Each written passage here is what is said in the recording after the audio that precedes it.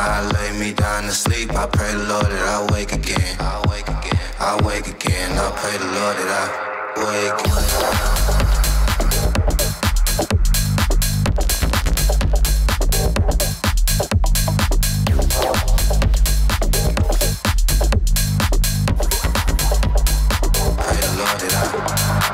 What it do, bit of crew, it is your boy Finance B here, back with another brand new video today. Today I'm going to be teaching you how to do your fakies properly and consistently. Teach you the difference between an Indian giver and a non-Indian giver. I'm going to teach you the difference between front side, backside cabs, etc., full cabs, all that stuff. So if you enjoyed this video, you know what to do. Subscribe if you're new. And with that being said, let's get into the video. You remember Bring It On? How about Bring It On again? How about Bring It On All or Nothing? There's like 6 of those movies. It's not important.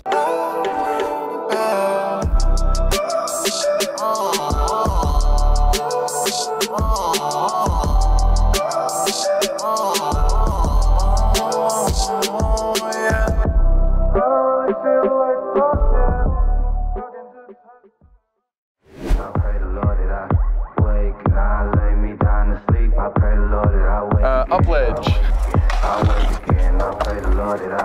Ow! Oh! Hey, yo, throw that up on the action replay. Damn, son. My ankle got squished. But it's chillin'.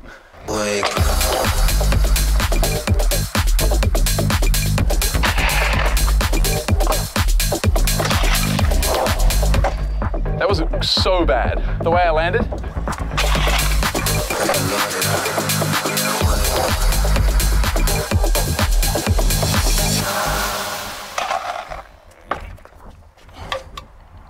Hey, yo, at least that's the first time that's ever happened. Yeah, they're gonna enjoy it. For sure. All right, peace. Rumor has it we're gonna be getting a huge care package in the next few weeks. Some more epic content coming your way from the Ryder and Brothers of Aztec. The key to a good fakie is just composition, right? Is balance. You need to be chilling when you're in a fakie. You need to not worry about, you know, oh my God, I'm going backwards. First time you do a fakie, it'll probably look like this.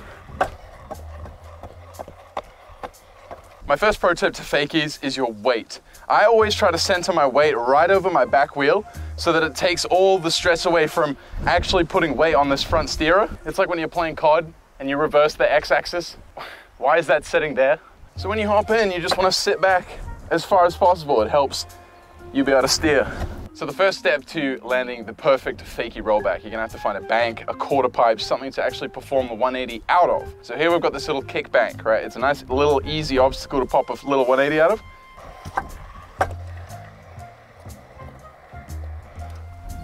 That right there is what I would call a textbook fakie. It also helps to actually squat a little bit too. You kind of want to, you know, make sure that you're really sitting back there. I know it's scary if you're actually rolling backwards, but trust me, the lower your center of balance is, the easier it is just to be able to slightly steer your way to the obstacle where you're going to cab out, right? You can even practice just by pushing. This is going to help you learn how to steer. You see like this?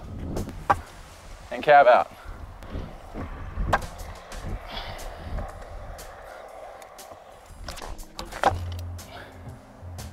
I did that first try, mate. Now, what is a J-hop? A J-hop is basically when you're in fakie and you lift up the back wheel to adjust where you're going instead of your front wheel, your steerer. That's where you want to be turning yourself, not the back wheel. Big no-no. Don't do it. There's also just straight up hopping where people just hop both wheels both ways. If you do this, I would say the limit is maybe 2, 3, and then just go for the trick again.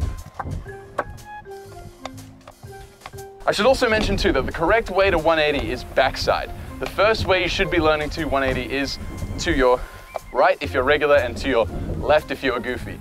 But some people are natural frontside. I myself am actually a natural frontside spinner. That's why my front 360 truck drivers are madness. As you can see, when I do my 180s, I can go ambidex, but you never mix the both of them. Right, you got 7 seconds in the comments to tell me what I did wrong.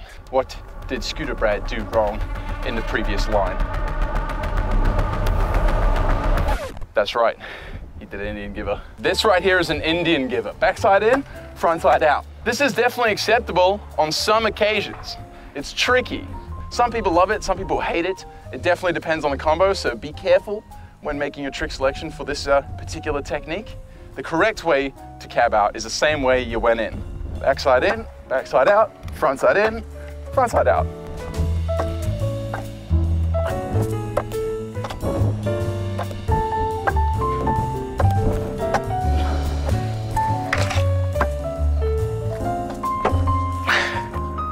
I've been trying to think of the perfect example of where an Indian giver is necessary. That is where it's necessary. The hop fakie trick.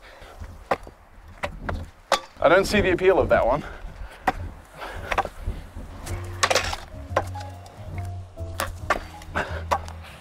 Which one was better? Frontside cab, backside cab? In the comments, go. Full cabs. Now, full cab is when you're in fakie, you do a 360, you land back in fakie. You can do this backside, you can do this front side, it's a lot of fun. There's also 5 cab, 7 cab, 9 cab, 14 foot, that one's easy, but.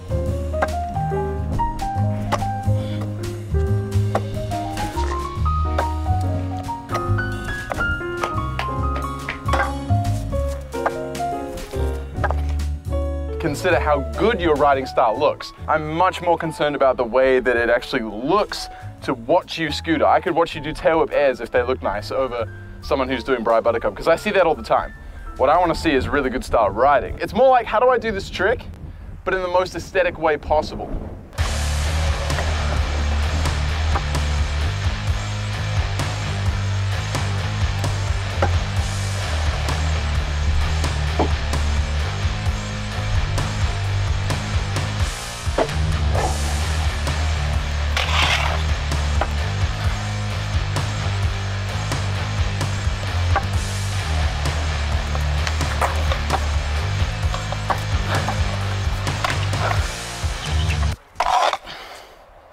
So that's pretty much it for my pro tips on fakies video today.